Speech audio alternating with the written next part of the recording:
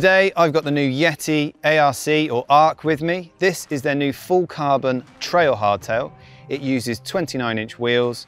Those are wrapped in fat 2.6-inch tyres, and up front we've got a Fox 34 which has 130 mil of travel.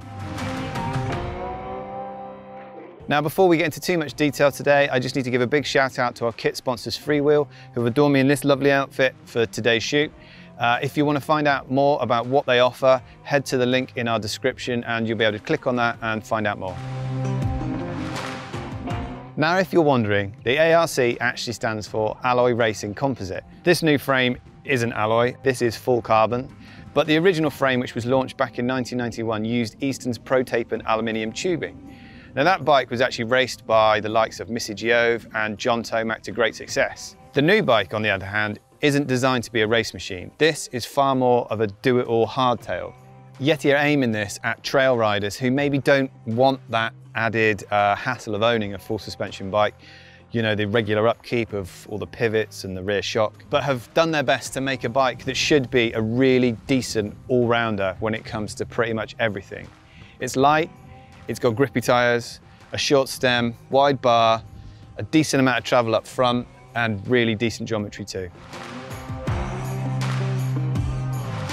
Yeti are actually offering the ARC in 6 different builds, but please bear in mind one of those is their 35th anniversary ultra high-end £9,000 model. So whether you're going to consider that or not, I'm not totally sure. But what is interesting is there's also a frame-only option, which is great if you're looking to just build a bike from scratch. Yeti actually use their higher-end T-Series carbon across the entire range of bikes. So whereas we normally see a split between their C-Series and T-Series, Yeti are saying that they are using their higher-end premium carbon for every one of the ARC bikes. The main difference there is, generally speaking, the C-Series carbon is cheaper and slightly heavier, although it's still just as stiff and strong as the T-Series. And that does, in theory, then help explain just why each of these bikes is pretty pricey. In terms of geometry, it feels like Yeti have found a really good middle ground. Now, while this bike is designed to be a trail bike, it's incredibly light, but that doesn't mean it's got the cross-country angles you might expect of a bike like this. While the head angle is relatively relaxed at 67 degrees, the seat angle is extremely steep at 76 degrees in order to give you the most efficient pedaling position possible. The bottom bracket actually sits quite low at 310 mil off the ground, which may incur the odd pedal strike now and again, but should also mean it feels nice and stable through the turns. When it comes to reach figures, those span from 420 mil on the size small up to 490 mil on the extra large. This here is a medium at 445 mil. In terms of detail, Yeti have opted to use a press fit bottom bracket rather than a threaded version, which might not win everyone over. The cables are all internally routed and feature some really neat entry and exit ports, which should go some way to helping keep the ARC nice and rattle-free. If you take a closer look at the down tube, you'll see 2 sets of bottle cage mounts, one on the top and one on the bottom. That's partly down to the fact that the seat tube is as short as it is, just to help make that frame nice and compact. So as long as you don't mind having your bottle in the direct firing line from the front wheel, not an issue.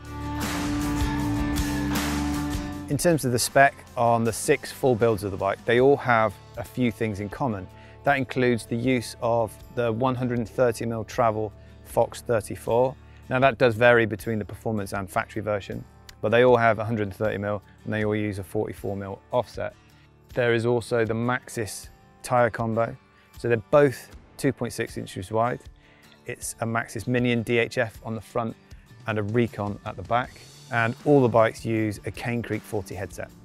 So on to specifics. This in front of you here is the T1 version. So that means it gets the factory spec 34, so you can see the Kashima coat on the stanchions, while it does use the transfer post from the performance line. So that means no Kashima coating on the post shaft, which does go to save a little bit of cash.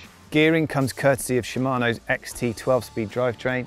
That means you get their full 10 to 51 tooth cassette, which is a really wide range, and we know that Shimano are really good in terms of reliability and durability as well, so that's a real added bonus. Shimano also supply the brakes, again XT on this particular build. It's the 2-piston rather than 4-piston version. And while we have had issues with their bike point consistency in the past, I'm pleased to say on this particular bike, I've had no such problems. One of the key spec choices that Yeti have made on this bike is to go with a 2.6-inch tyre. Now, there was a time just a few years ago when plus tyres seemed to become a thing. There was a lot of drawbacks with those though, mainly down to the fact that if you couldn't get that pressure quite right, they would squirm, or alternatively, they would just ping and bounce off everything if they were too firm. It feels like a 2.6, 2.5, 2.6 is a really good middle ground. So you get a lot of the benefits from those plus tyres. So the additional grip, the bump absorption, all those sort of added traits that plus tyres were renowned for, but without the downside. So in terms of carcass stability, when you push into a turn, the 2.6 and the 2.5-inch tyres are just that bit more stable. Yeti have done a really good job here because the tyre combo here means you get a decent amount of grip up front, courtesy of that Minion DHF, but you've also got that fast rolling recon at the back. But I'll go into more detail about that a little bit later when I talk about the ride characteristics of this particular bike. In terms of finishing kit, Yeti have spec'd a race face 50mm stem on this particular build, which has been paired with their own 760mm carbon bars. In terms of grips, we've got the ODI Elite Pros, which are nice and comfy, and a WTB Yeti branded Silverado saddle.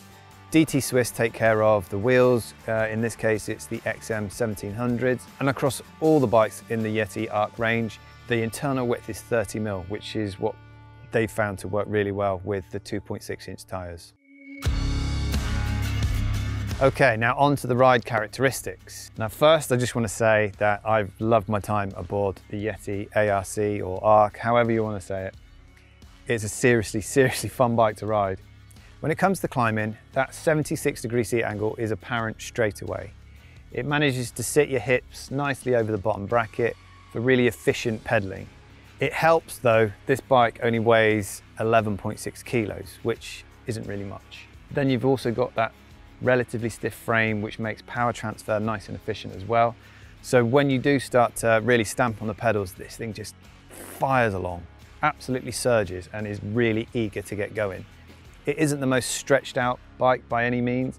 You know, that effective top tube I think is around 604mm long, paired with that 50mm stem. It doesn't necessarily put you in a cross-country-esque position on the bike, but it's by no means, you know, a slouch. You still feel like you're in a really good position to climb up anything steep, and when you consider you've got that big bailout 51-tooth cog on the cassette, I've had absolutely no issues with, you know, scrubbling up super steep techie climbs. And I think part of the help there also comes from that broad 2.6-inch recon tyre, which on hard packed surfaces or when it's just dry, it manages to generate a really good amount of traction. In short, in terms of climbing, this thing will fly up the hills.